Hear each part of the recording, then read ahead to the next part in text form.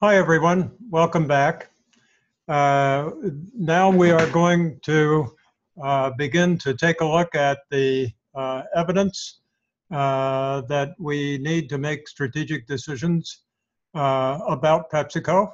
And so I'll bring up the recording for uh, the first part of evidence that we're going to be considering, and we'll get going. So here we are. We're going to take a look at the external environment, which includes the economy, markets, and industry structure, and we'll draw a few conclusions. So first, the economy. And these are the primary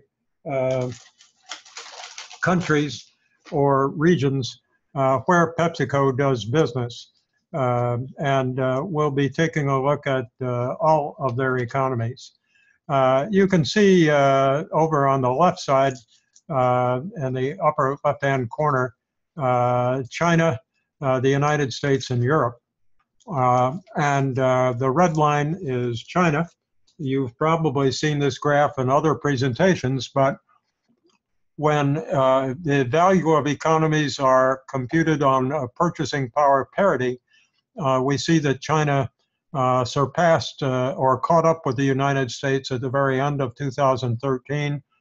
And after that, has continued to increase the distance between its size and the size of the US and European economies.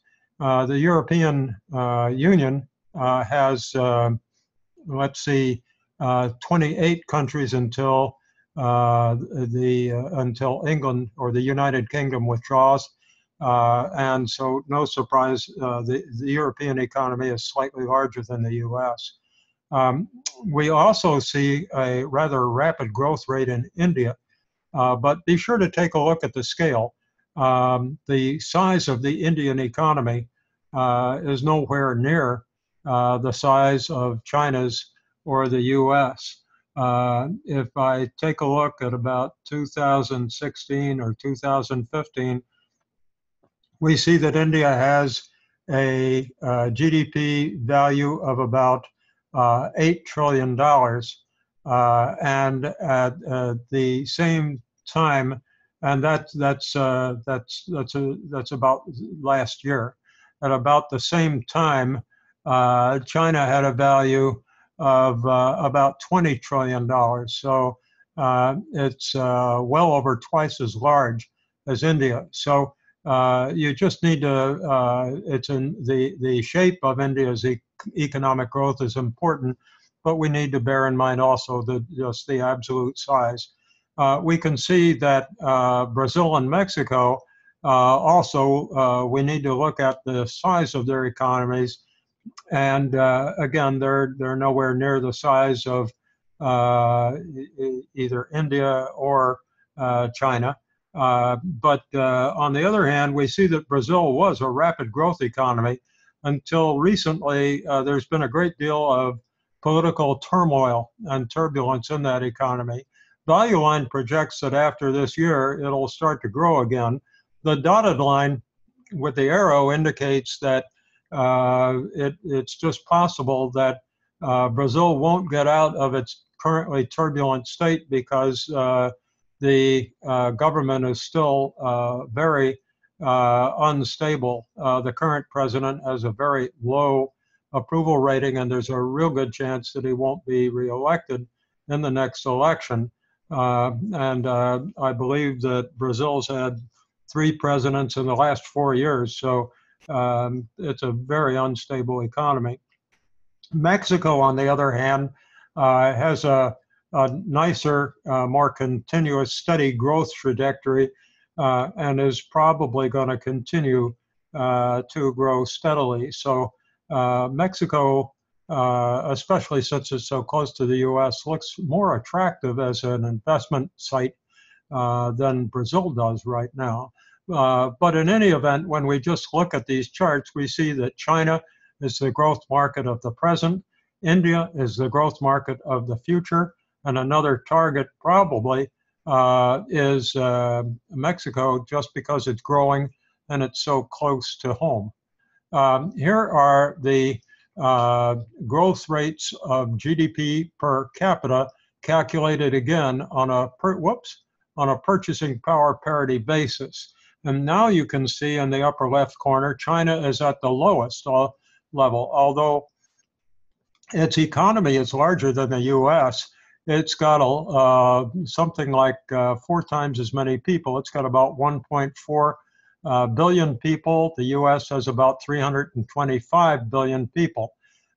So that being the case, an economy that is not too much larger than the US is divided by 4 times as many people, and so the GDP per capita is lower than the US. The blue line being the US, dotted line Europe.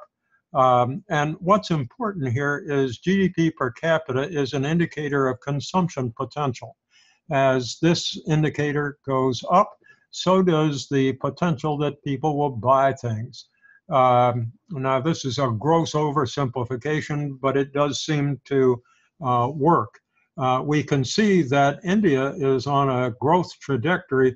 Again, take a look at the y-axis, at the size of the values there. And most recently, GDP per capita in India was about $6,000 compared to something like $12,000 in China and $40,000 in Europe and almost $60,000 in the US. So again, these things are relative, but when you look at the growth rate in India, it's pretty obvious that something's going on there. And once again, China is the growth rate of the present. India is the growth country, rather, or the growth market of the future. We also see in the lower chart that Brazil is demonstrating those same characteristics that I mentioned before. It really took a dip in the last couple of years because of the turbulence in politics and the government. Mexico, on the other hand, keeps moving forward. This is an interesting chart, and frankly, it's more useful in asset-intensive industries like John Deere, for instance, when it comes to the capital-intensive industries. But these are indicators of the saving rates when we include corporate profits as well as consumer savings, because corporate profits are a form of savings as well, aren't they? It's the difference between what the company spends and what the company takes in. And when you do that, the difference between what you spend and your earnings is your savings. So these are gross savings. But you can see that the red line on the top is China. And although it's coming down as would be expected in a country that is starting to move into the more developed category, it's still much higher than the others.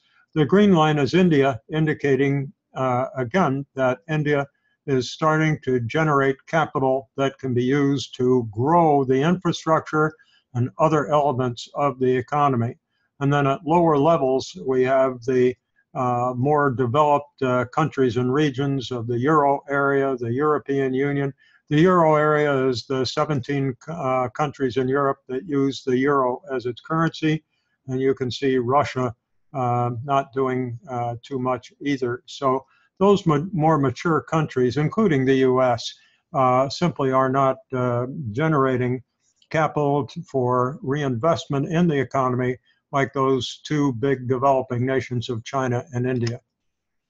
The GDP saving rates in Latin America are more erratic, especially Venezuela. You've heard a lot about Venezuela in the news.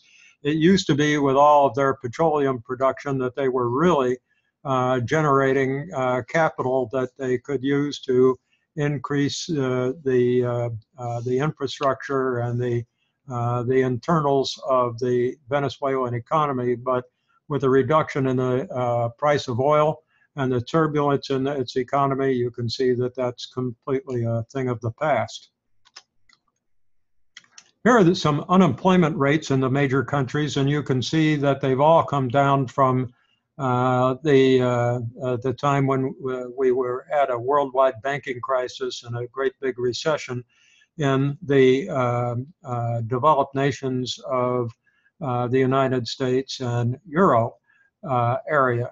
However, there is one of these, the Euro area, and it continues to suffer from relatively high unemployment. Now, it's difficult to look at that number and make much of it, and that's because there's quite a variation between the maturity and the stability of the 28 countries in the European Union. Nevertheless, you get the general idea. Where do you see unemployment the lowest? Well, it's in China. That has a lot to do with the type of political and government system that China operates. It may not be our kind of system, but everybody works. Then in Latin America, we see again Brazil at a very high. I mean, you can see that it's been up to about 12%. It's right now in the I'm sorry, it's right now in about the 10% level, and it's expected to go higher. So I had that a little backwards, but find 10% on the chart over on the left, and you can see that 10% is a lot higher than other countries, with the exception of the European Union. So again, you've got to put these things in comparative perspective. You can see also that Argentina seems to be coming along a little bit better, and that Mexico is in a much better situation employment-wise. Now, again, these things need to be taken into consideration because they depend upon the record keeping involved, and the record keeping in these countries isn't always as reliable as it is here in the U.S. So we've got some conclusions. China's the growth economy of the present. India's the growth economy of the future. China's economy is the biggest in which PepsiCo participates, and it became so in 2013.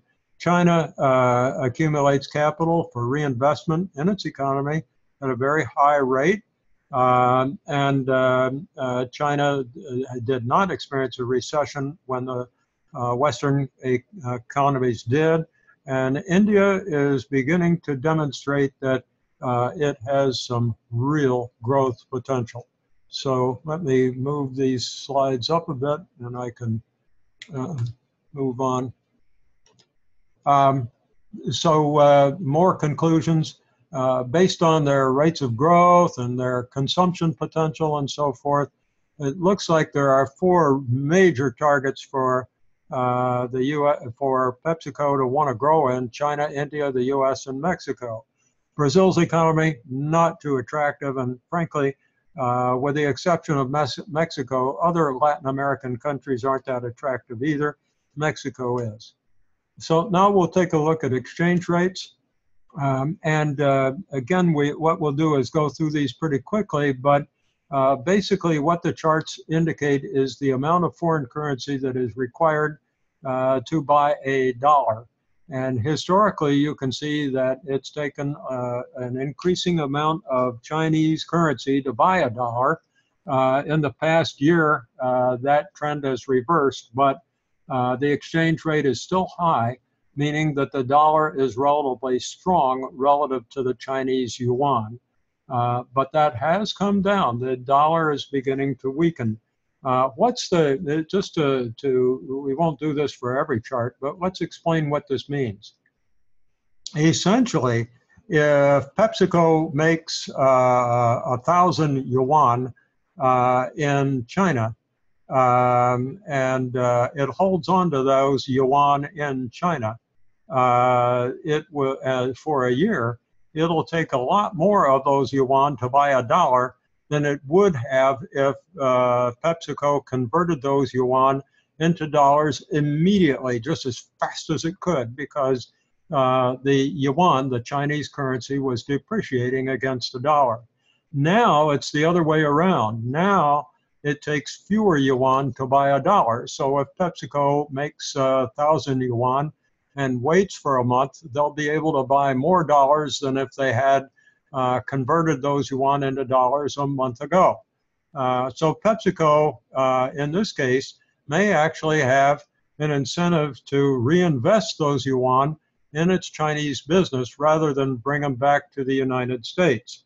Now, this has some real implications for some of the U.S. current tax policies that are being discussed in Washington, but that's another issue.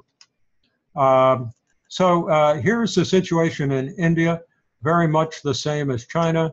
Here it is in Canada. Things got a little better in Canada a little sooner, but you can see very recently here it has taken fewer Canadian dollars to buy a US dollar. So the Canadian dollar is stronger. Might behoove PepsiCo to leave their Canadian dollars in Canada for a while because it won't take as many of them to buy US dollars if they wait a little while and reinvest that Canadian money in Canadian assets. Here's what's going on in Venezuela. No surprise with the with the political turbulence in Venezuela. It's not good. Here's the Russian ruble doing essentially the same thing. And Brazil, as you can see, it got really bad. When things started to turn down again and the Brazilian real got stronger was when there was a change in presidents. But we'll see now, right recently in the past year and a half, now that Mr. Temer has been president, things have stabilized. But as I mentioned earlier, his approval rating is exceedingly low. Last report I saw, it was less than 5%. So if the government is that unstable, look out. We may have the same situation that we had between 2014 and 16. That was when they were changing presidents, and the president of Brazil was being impeached. Here is a chart that is misleading because it looks like the reverse of what we just looked at is occurring, but in fact it's not. This is the amount of dollars required to buy a euro. It's the exact reverse of the charts we just looked at. And so if we were to turn this thing upside down, we would see the same thing, in fact, that we have looked at. It now is taking a little more, a few more dollars to buy a euro, which means, again, the dollar in the past year has begun to weaken, whereas previously it didn't take nearly as many dollars to buy a euro. It really dropped because the dollar got strong. So what we see is a history of the dollar being strong against foreign currencies until just recently. That has a lot to say about how PepsiCo spends money to build manufacturing or bottling plants and physical facilities, and to build bakeries for Frito-Lay. It also has a lot to say about what PepsiCo should be doing when it earns profits in these other countries. Until recently, the best thing to do was to convert those foreign currencies into dollars just as quickly as PepsiCo got their hand on them. But more recently, PepsiCo may have an incentive to hold on to those profits for a while because they're going to be worth more dollars as time passes. Okay, so exchange rate issues. As the dollar strengthened against key currencies, value of PepsiCo's revenues and profits declined until they were converted to dollars. But that trend is reversed in recent months. Now we'll talk, that was the economy. Now we'll talk about markets that drive demand for PepsiCo products.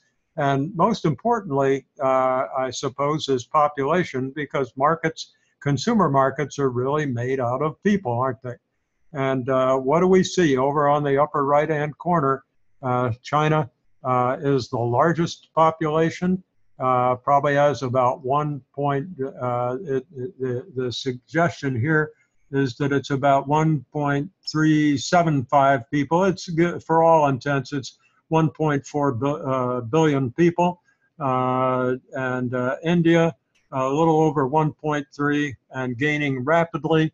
You've probably heard about China's one-child policy, which is resulting in fewer young people and a lot more older ones, which causes some real economic problems for China. On the other hand, and the fertility rate, of course, is quite low in China, even after the one-child policy has been ended.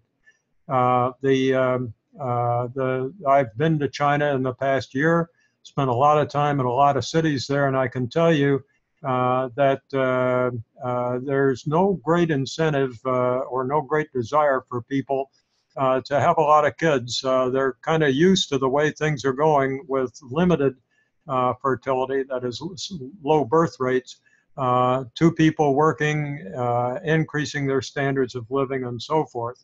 The idea of one member of the family staying home to raise a child or two children, that's not what a lot of young people are thinking about doing.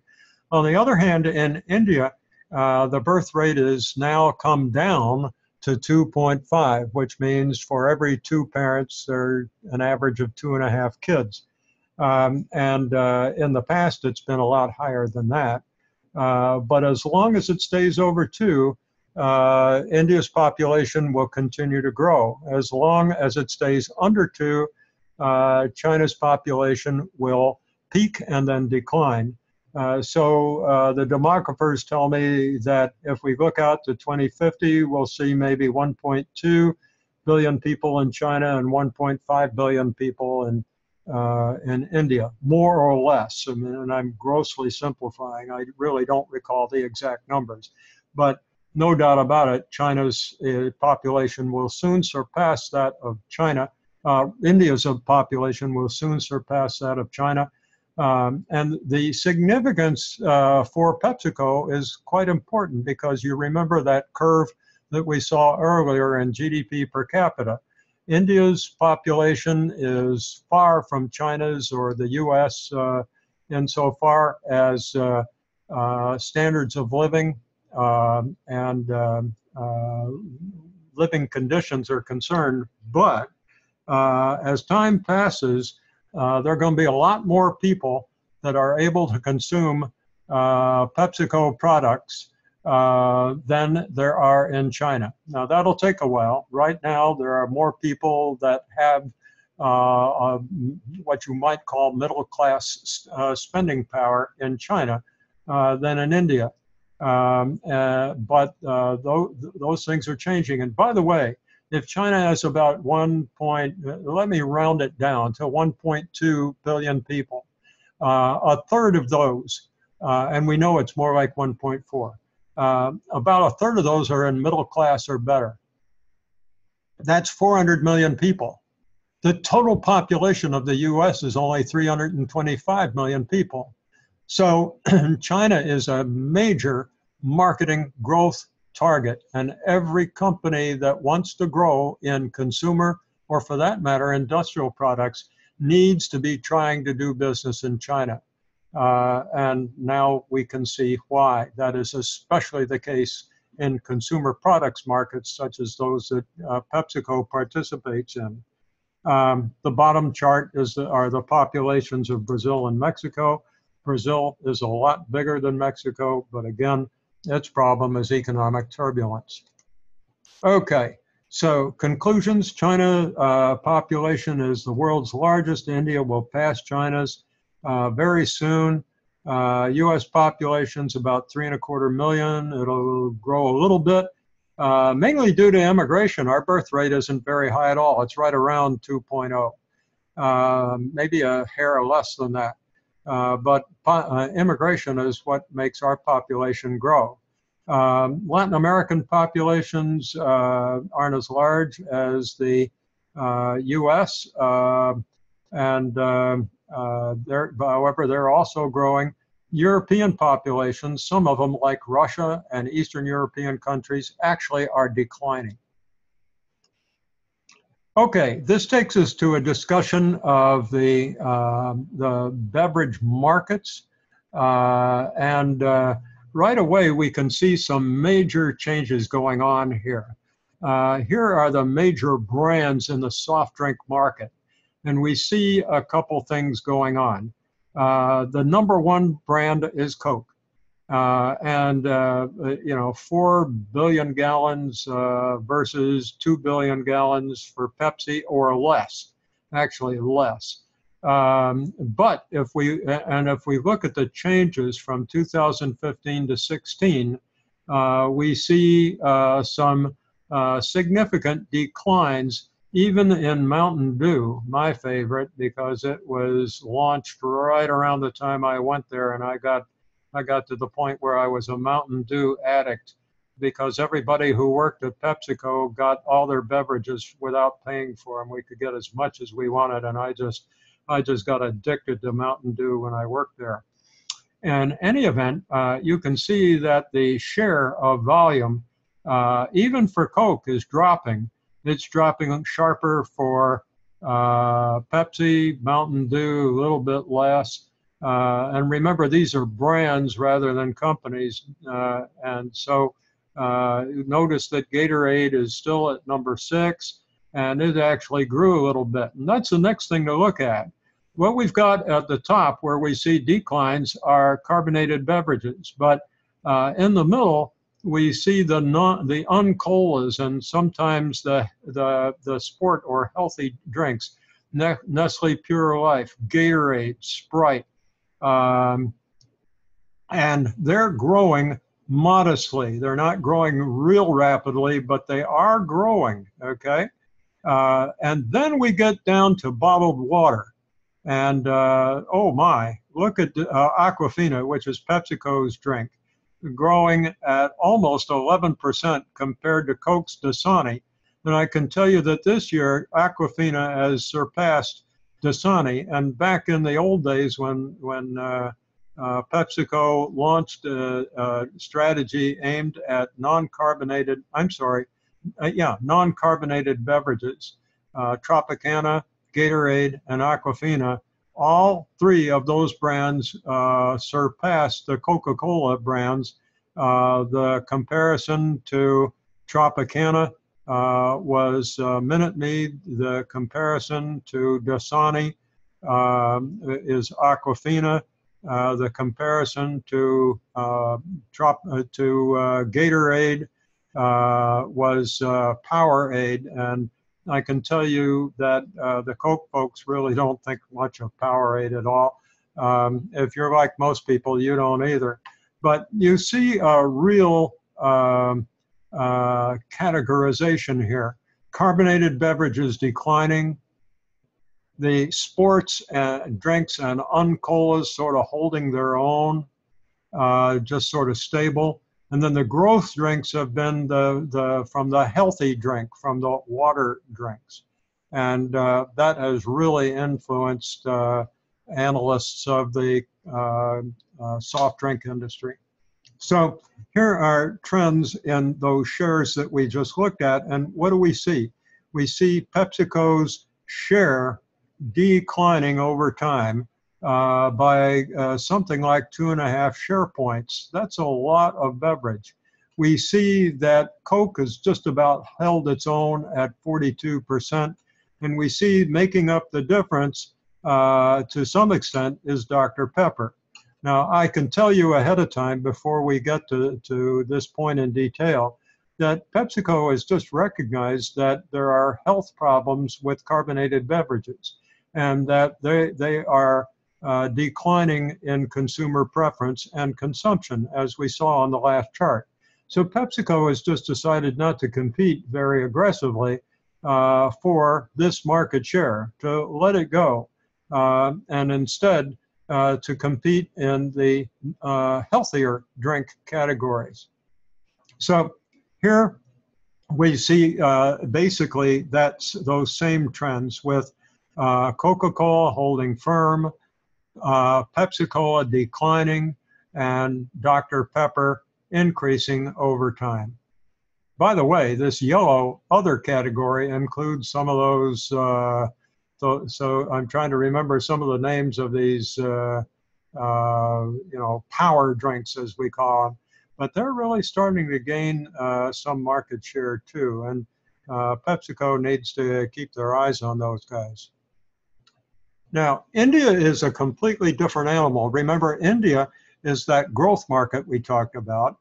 And when we look at it, we see that a big part of the commercial drink market in India is bottled water, even much larger than in the US. And that juices also make up a pretty large portion of the market, and that carbonated beverages are not looked on very favorably at all. And later on, I think when we get to the strategy section, I'll show you some media advertisements that were run in India that encourage people not to drink carbonated beverages because they're just not good for your health. Another thing that we mentioned is the simply much different culture, much different beverage preferences in India. So you can see that back in 2013, Pepsi had a pretty good share. However, and this was, they held on to it in 2014, but it was not to remain. Tang starts, and by the way, Slice and Tropicana, non-colas were right there making their mark. Coke was down to number 6. You can see over in 2015, it's still got about a 5%, 5% share. It was number 5. Tropicana was number 4. But Tang and Real, Ruse Afza, these are local brands. Real Tang, by the way, is a product of Mondelez. We used to drink a lot of it in the United States. It's a powder. It's got a citric flavor, and you can put vitamins in it. And so people mix it up in water and drink it like a beverage. And it's an important product in India. But I think the point is that,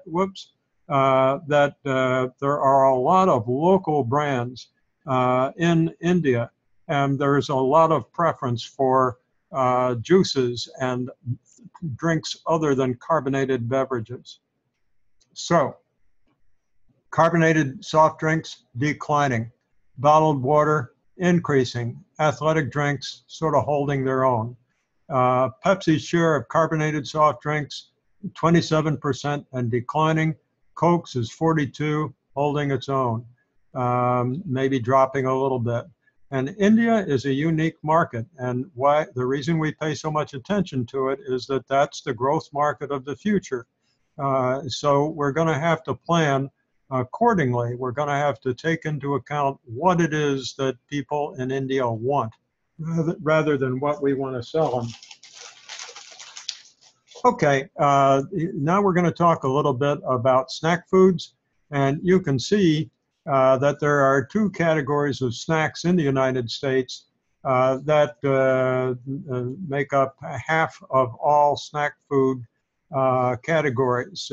Salty snacks, which are made by Frito-Lay, and surprisingly, fruit and vegetables. So if you take those out, the distance between salty snacks and the other categories is pretty large. The only other category is the so-called indulgent snacks like ice cream and stuff that makes you fat and clogs your arteries.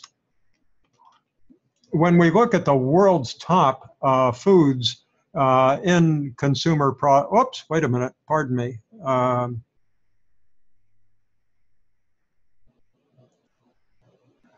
Yeah, let me put this one up here. I don't know how that happened. So here is the same thing that we just saw in the form of a bar chart. Now I can go to that next chart. And here are the top consumer food, consumer beverage and snack food companies in the world. And you can see that PepsiCo's Frito-Lay is what it is. It's got Quaker in there too, but it's primarily Frito-Lay. You can see that it's just worlds larger than anybody else. And frankly, Frito-Lay is the dominant company in that industry. Now, right next to it is Kellogg's that makes some snack foods, breakfast bars mainly. And then you can read the others along the bottom there. Notice that the squares are the growth rates, annual growth rates, and that was during 2013 to 14. So recent, but not real recent. These things don't change too much over time. Mainly Frito-Lay over here at something like 7% is holding its own really well. We see that there's one company that has a 10% growth rate back then. General Mills was at about 8%. There was one small company, very small company, had a growth rate of 30%. But generally, Frito-Lay, PepsiCo's Frito-Lay subsidiary is the 10,000-pound gorilla and holding its own, growing nicely. So it certainly is under no threat of being surpassed or caught up with. If we take a look at the market for snack foods, we can see that chips really make a difference. We've got potato chips at 24%. We've got tortilla and corn chips at 20, and we've got other chips at about 19. So we've got 63, maybe 64% of the snack food industry market is made up of chips.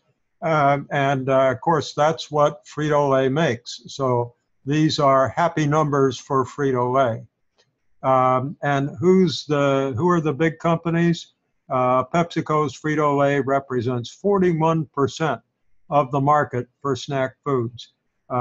That's pretty dominant when you take into consideration that the next largest accounts for only 6%.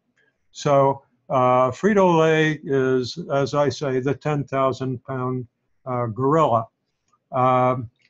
Here's a pie chart for just savory snacks. And you've got, and these are brands, particular brands. So Frito-Lay, number one, again, a great big bunch. And then the next one is Pringles, a Procter & Gamble's brand. And of course, there are all these other brands out here in the other category. So it's not a cakewalk for Frito. It still has to compete. One of Frito's biggest competitors is Mondelez. And Mondelez owns these brands, Ritz, Triscuit, Oreo. You recognize them. And if we just take a look at Mondelez, we've got 3% here, 2%, that's about 5.7%. Then we come over here with another 3, so we've got 8.7%, about 9% of the biscuit market held by Mondelez. Look at the share of the chips market, chips and crisps market that Frito-Lay has in PepsiCo. We've got 27.5 plus 12.8, call it 13. You've got over 40% of the chips and crisps market occupied by 3 of Frito-Lay brands. And of course, Frito-Lay has a lot more brands than that. So again, when you look at the biscuits market segment in the snack food industry, and then you look at the chips and crisps, which we know is the big segment. Frito-Lay is just in control, very powerful. But when we get to India, Lay's is not the 10,000-pound gorilla anymore. And we've got these local brands, Haldiram's, and and these others are local brands too. So Lay's is in the running, but it's not the 10,000-pound gorilla. Things are different in India, and so PepsiCo is going to have to come to grips with India as a completely different market. Now, Mrs. Nuyi, being an Indian by descent, should be able to figure that out. Here's the way snack food looks in Asia. You can see that the largest consumption per capita is in Singapore, Hong Kong, and China. Singapore and Hong Kong are wealthy. China's just big, okay? But when we get down to India, look at the growth rate for India, 9% annual growth rate projected between 2015 and 2021. That is really, if the folks who did this slide, Euromonitor, are correct, then once again, India is a great growth market and a real target for growth. Notice the growth rates down here for the leaders, 2.5%, 2%. We get over here to the Philippines where things are still growing a little bit. We have a little bit more. Indonesia, still more. And by the way, the light bar is the projection for 2021. The dark bar is the actual for 2016. So growth is projected pretty much across the board, but India is where the real action is probably going to be. Here is again, some more of what we just saw with the product categories broken down. First is snacks, then snack bars, and then ready meals, which are essentially breakfast cereals. And over here we have the Philippines, then Singapore, and the growth rates are good. I mean, those are, you want to be there, but we get to India and look at the potential growth rates here. Not the potential growth rates. These were the growth rates in 2015, and folks, that's really spectacular. Indonesia, also a very wealthy nation, Indonesia. So, and lots of growth potential, lots of industrial growth there as well. So, boy, would I like to see an American marketer would just love to see 17% growth. Heck, they'd like to see 10% growth, like in the Philippines. So Asia is definitely where the action in the future is. Not just China, but Southeast Asia with the Philippines, Singapore, and Indonesia, and Malaysia is not here, but it's also important. So strategic issues, there's a big problem, and that is that Coke just outguns PepsiCo in foreign markets. Coke gets 80% and more of its volume outside the U.S. PepsiCo is just a little more than half. And yet the growth is in Asia and it's outside the U.S. There will be growth in the U.S., but it'll be, because the U.S. and Europe are both mature markets, the rates of growth won't be as fast as they will be in Asia. So PepsiCo is going to miss out on those opportunities if it doesn't launch a very aggressive strategy to move into them more forcibly. For that reason, Pepsi is investing heavily in China, India, and as you know, Russia. Unfortunately, Russia has hit hard times economically. Coke is investing very heavily in developing markets. So PepsiCo has got its work cut out for it. So in the snack food industry, there are other takeaways. Salty snacks, about 25% of the snack industry. That's a big chunk. Tortilla and corn chips are really important. Potato chips also. You put the two of them together, you got almost half. PepsiCo is the top snack food marketer in the U.S. with the biggest share, but not in India.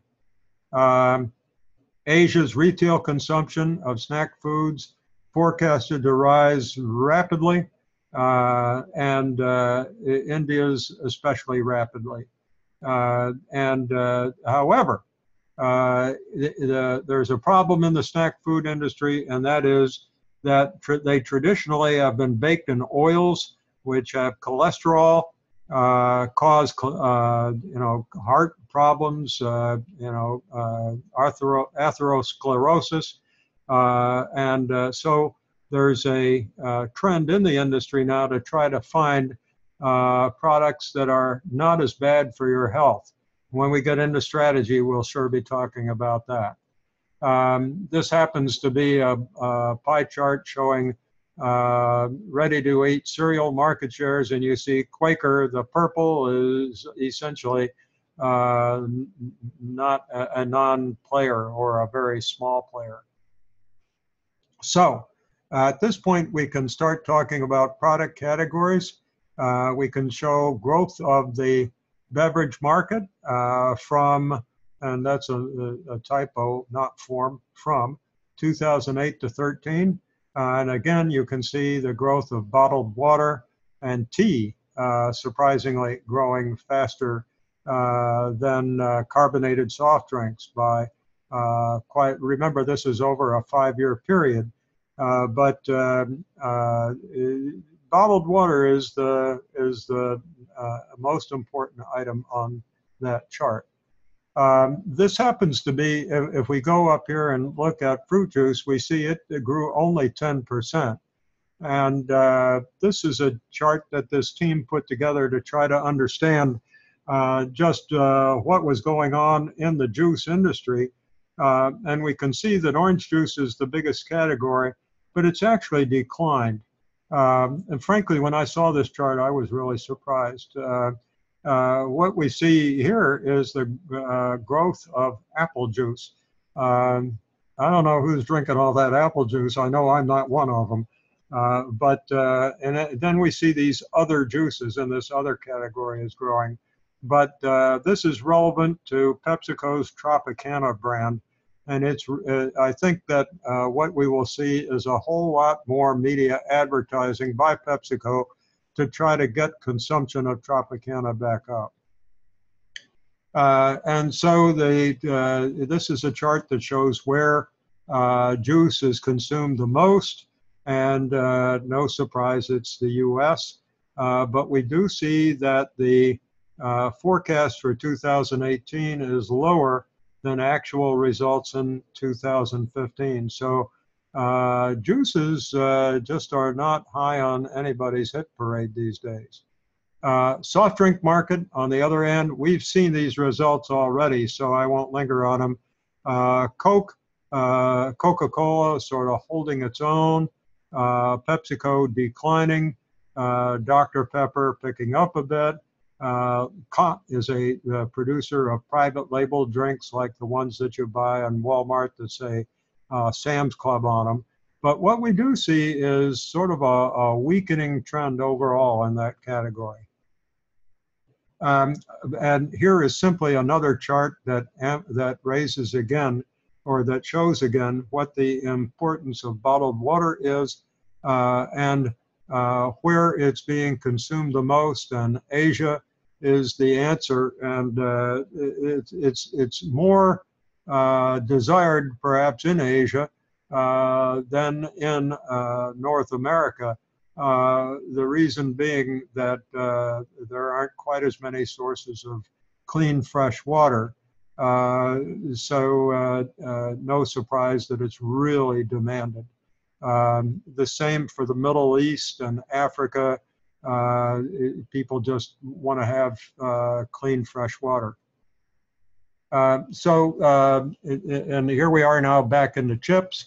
And as we've stated already, if you add tortilla chips, regular chips, and I'm trying to find the other ones, but 17 and 18 or 35%. Snack bars, by the way, make up a healthy chunk, 16%. And so the Quaker snack bars do have an opportunity for growth. See if I can keep moving here. So what are the trends in the industries that consume these products? And here we see grocery stores. The 10,000 pound gorilla in the grocery store industry is Kroger. Look at the difference between Kroger and the next biggest out on the West Coast, Albertsons. And here we see a graph, a bar chart of what you see over in the table. So some of these we see around here. Ahold, Aldi. I thought there was another one that we've been seeing coming into this market. And of course, there's Walmart. But the 10,000 pound gorilla is Kroger. And if you were to add Kroger and Albertsons together, you'd get almost half of the industry. So again, PepsiCo wants to really focus in on these big grocery chains in order to secure market shares in them. Now, here are the convenience stores. And these convenience stores are really important, and I'll explain why when we get to the next exhibit. But we see 7-Eleven, Chevron, the gas stations, and we see here's Sunoco, here's BP, Marathon, Shell. So a whole lot of the gasoline companies are, their convenience stores are important players in this industry.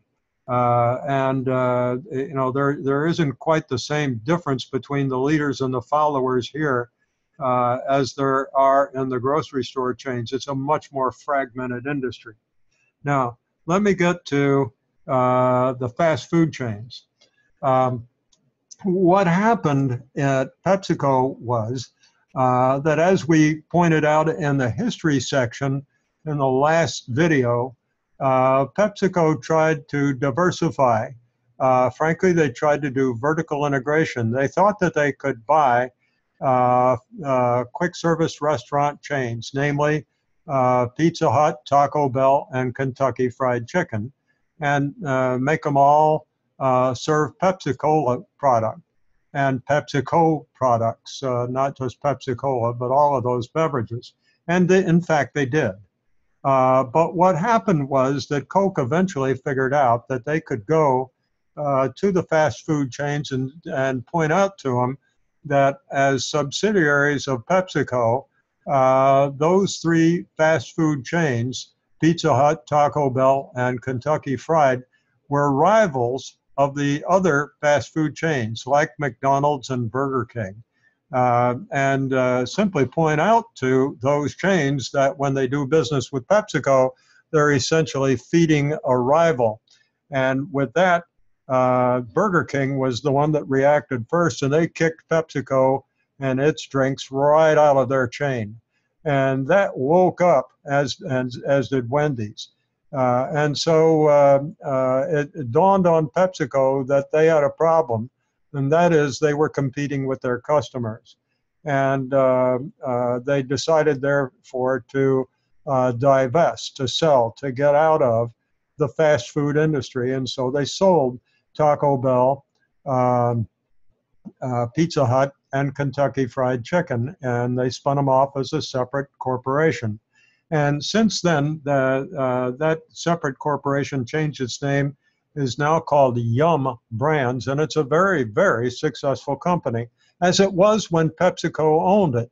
But if we look here at at which of these brands uses Coke and Pepsi You can see the Y means yes, okay? And one of them says neither, Starbucks.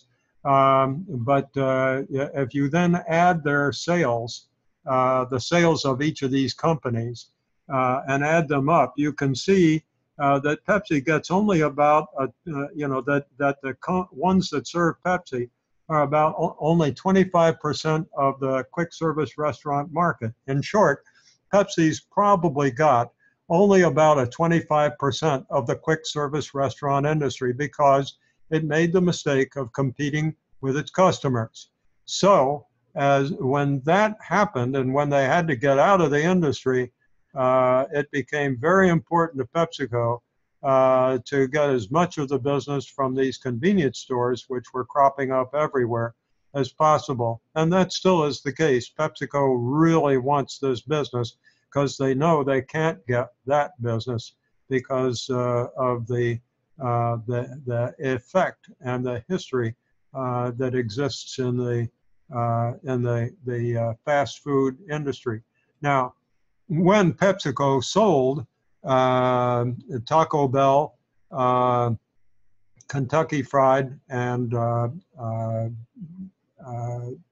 Pizza Hut, they wrote long-term contracts to supply those companies with their own products. So as you can see, they've kept their involvement with those companies, and you can continue to get Pepsi products in those three companies.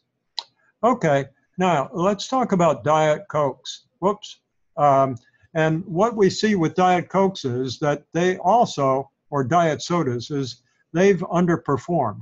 And why is that? It's because there are concerns about the health effects of aspartame, the sweetener in sugar-free drinks.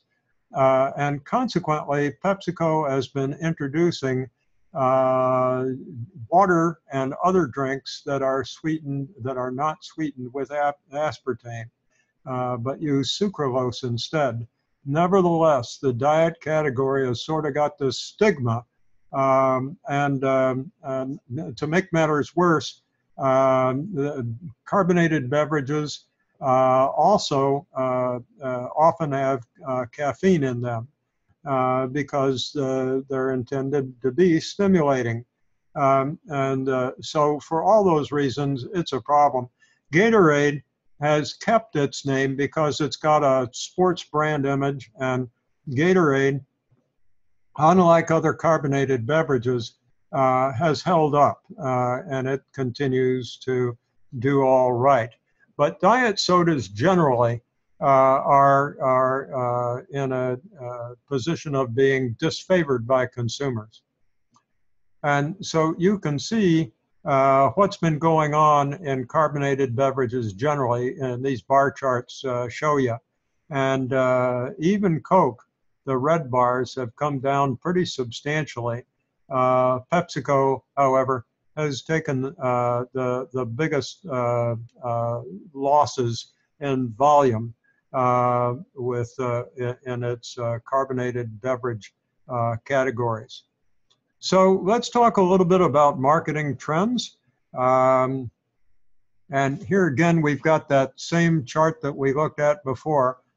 Big decline in carbonated beverages, holding your own in the non-carbonated, the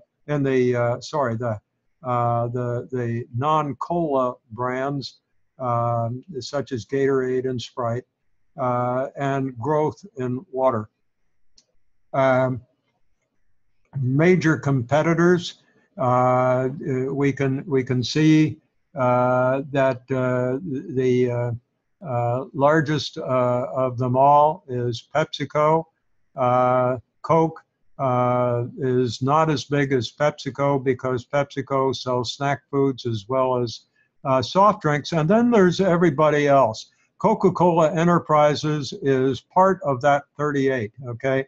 Essentially, Coca-Cola sells concentrate to Coca-Cola Enterprises, which is a big bottling company.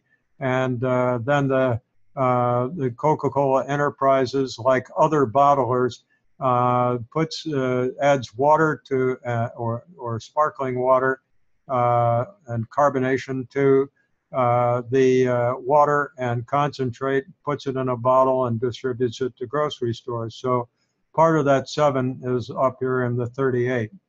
But all in all, about $120 billion business and pretty profitable. But once you see Coca-Cola and PepsiCo, the others just aren't that important. Although Monster Beverage is one of those that I couldn't think of earlier, and at $3 billion, it's doing pretty well. And I think somebody will probably try to buy that company pretty soon. I don't know whether it'll be PepsiCo, but it easily could be Coca-Cola. Here's just a look at the snack food industry, the global snack and dairy products. Remember that PepsiCo is in dairy products now too. And between 2009 and 2016, the growth was 35%. That's pretty good. And on the other hand, going forward, this market research firm expected the growth rates to slow down maybe to 4%. It really depends upon just where you look. As we saw earlier, some of the markets that PepsiCo is in, such as Southeast Asia and India, offer potential for a lot faster growth than that. And here's that same chart we saw earlier with Frito-Lay ahead of the crowd in snack foods. And that's one thing that this is a large presentation, and there are a few slides that sort of repeat themselves. So one of the things that PepsiCo has been doing is trying to produce products that are healthier.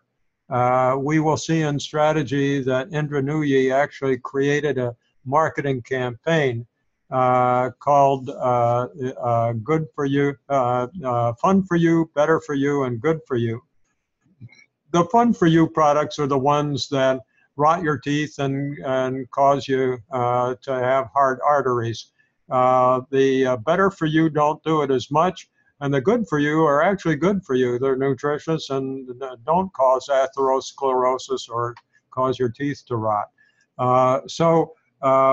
Here are some illustrations then of baked gluten-free products produced by Frito-Lay, and they're doing quite well. So Mrs. Nooyi's campaign, her strategy of appealing to folks' desire for healthier products seems to be paying off. Remember that PepsiCo has acquired Wimbledon in Russia and has subsequently gotten into other dairy products. There's a possibility that PepsiCo could tap into the dairy products market and find themselves with another growth category. And again, when we get into strategy, I think we'll hear more about that. So outside the US, markets contributed 42% of PepsiCo's revenues, 19% from Mexico, Canada, Russia, UK, Brazil, and emerging countries growing pretty rapidly. But it's the Asian markets, China and India, as well as Southeast Asia and Mexico.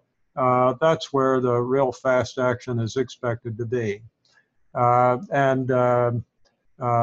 Here is and again, some of these slides are a little bit out of sequence, and I'm sorry for that. But you can see the relative size for carbonated soft drinks.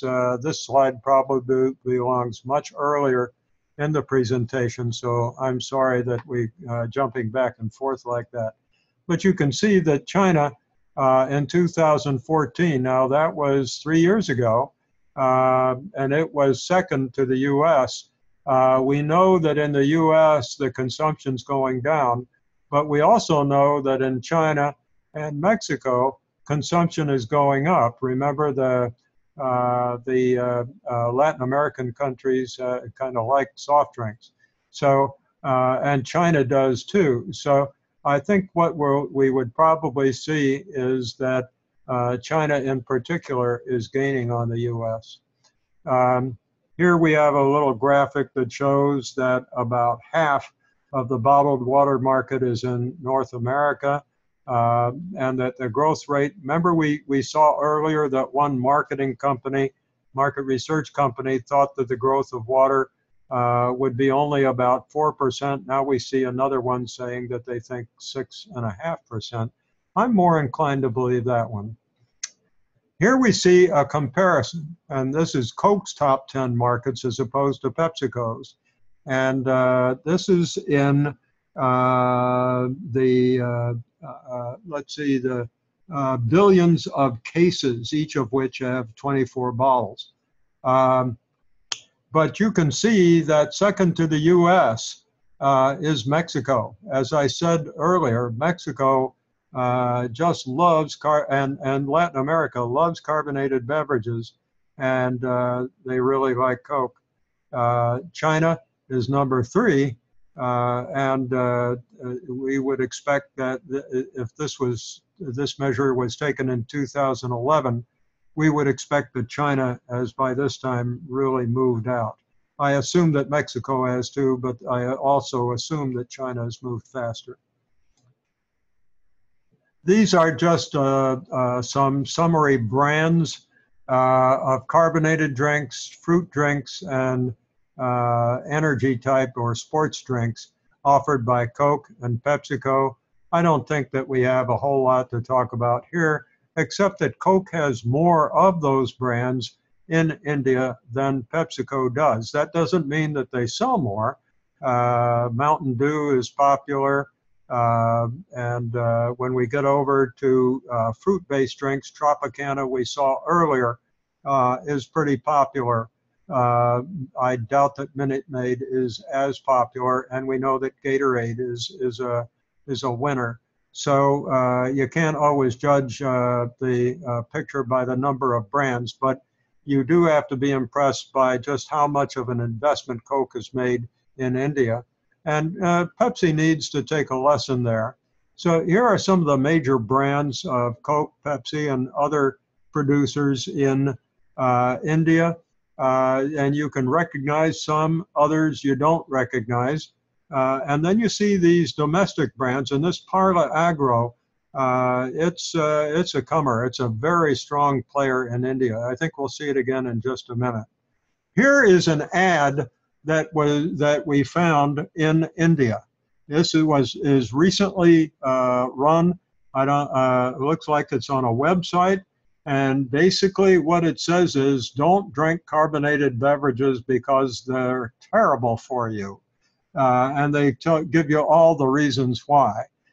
So no surprise that there's a preference in India for things other than carbonated beverages. And so here's the carbonated soft drink market in India. Here happens to be PepsiCo's, now it says soft drink, but frankly, this is Aquafina, which is a bottled water. And you can see that it's grown some from 2012 to 13. One thing you might want to look at is just notice that Pepsi, the brand Pepsi, has come down. Here are Coke's drinks over here. Here's a local drink, and it has grown rapidly, and it appears to be the leader in this category of, I guess, what you'd call commercial drinks, commercial beverages, rather than soft drinks. Soft drinks connoting carbonated. Here's another Pepsi drink, Slice. And so if you put all the Pepsi brands together, they do pretty well. But here we've got another Coke drink. So This is kind of a hodgepodge, but the healthy drinks are such as water seem to be doing okay. Here's Slice doing okay. We see, on the other hand, that regular carbonated beverages are declining. Okay, so retail juice market, you've got Coke and Pepsi, and it was back in 2014 that Pepsi was the leader, and Coke caught up with them in 2015. And here's this Parla Agro and other local brands, the domestic Indian brands. So it's a much more competitive market. And here then is the overall market share standing. And Coke has declined from 2011 to 15. Pepsi has declined less, but it's definitely in second place versus Coca-Cola. And this is a real problem for PepsiCo because, again, India is the growth market of the future. Now, I won't bore you with this chart except to let you know that this Parle Biscuiterie, I've spoken with people from India. They say it's a real comer and that it's got a large share in its category. Globally, it's nothing, but in India, it's a really important player. And I guess that's the point. Globally, it's global share, which is what this axis here means. Let's see, I'm sorry, this is its share in India, and what do we have here? The growth rates.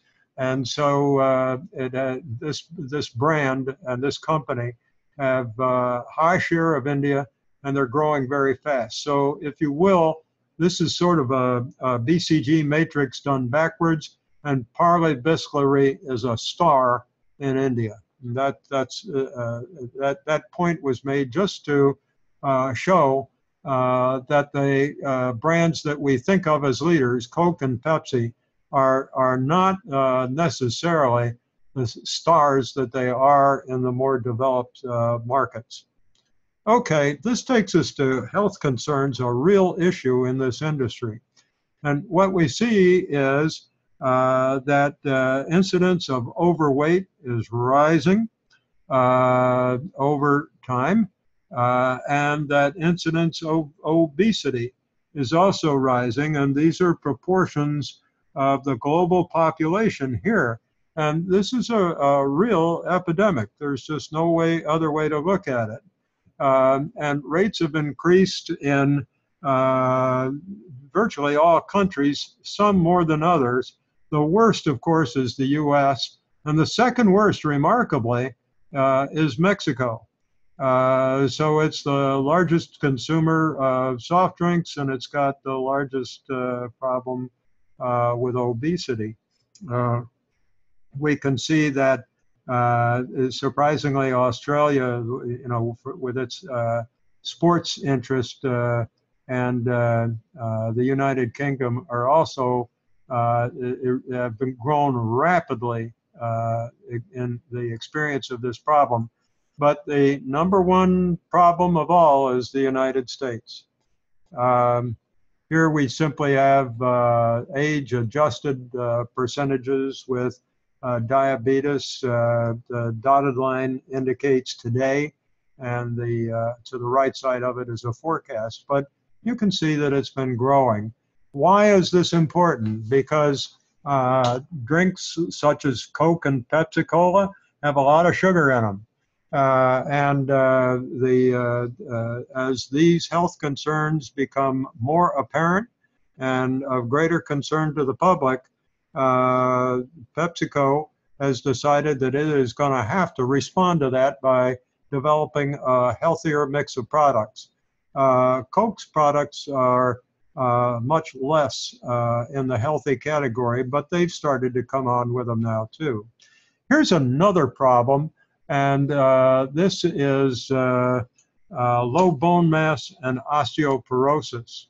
You can see that incidence of both low bone mass and osteoporosis have been growing over the past 2010 to 2000. 2010, we see what it was. 2020, it's expected to have grown pretty significantly, and so forth. It has been established that ladies' tendency to experience osteoporosis is related to their consumption of carbonated beverages when they are teenagers and young women. As I said earlier, that was a big factor in the development of the healthy food and beverage movement. Here are simply some facts about the growth of osteoporosis, and I'll let you read them rather than linger on them here. Suffice it to say that women are more likely to suffer this problem than men are, but men also have the problem. It's something that manufacturers of carbonated beverages are going to be faced with more and more.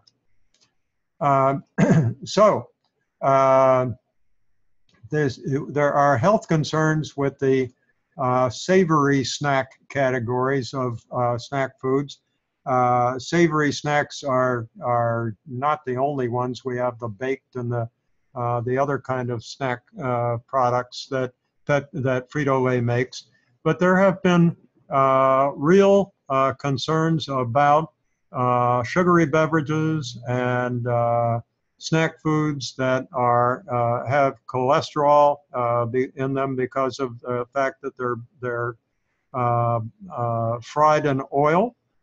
And the second largest international market after Russia is Mexico, and Mexico is a major consumer of salty snacks and carbonated beverages, Mexico is a major market for PepsiCo products, but the real question is when will its government come to grips with the health issues in beverages, carbonated beverages, and snack foods.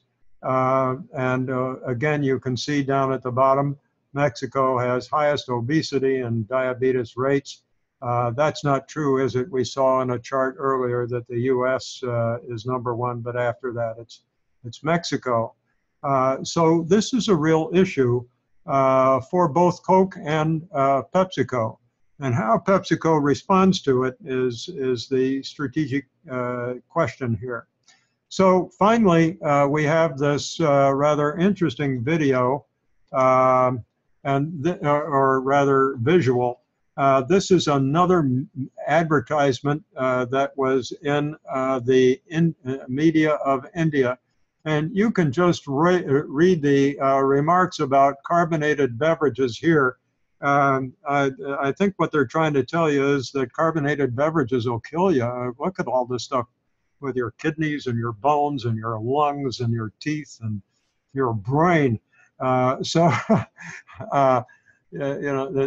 Another illustration of why in India the culture has affected the preferences for different categories of products. So here are some conclusions to all that we've been looking at. Diabetes, big problem. Sugar drinks adding to obesity. I've already mentioned to you the fact that women are more prone to osteoporosis if they drink carbonated beverages when they're young. And the incidence of osteoporosis apparently is likely to increase just because people were drinking these products before it was known what their impacts are. So here we just have some more conclusions that we've already talked about. So with that, I think what I'm going to do is stop this video again because I think you need a break as we go through each one of these items. What this means is that there are going to be more videos, frankly, than I thought. There could be as many as 5. I'll try not to make it that high, but I think this is probably enough for right now. And I think that, by the way, all of these PowerPoints will be on Moodle so that you can look at them and review them before you take the exam. So with that, I will stop the recording, say goodbye, and see you when we talk about the industry structure next, and also the internal capabilities of PepsiCo. After that, we'll go on to goals, strategy, and implementation. So I'll say goodbye now and see you in the next video. Bye.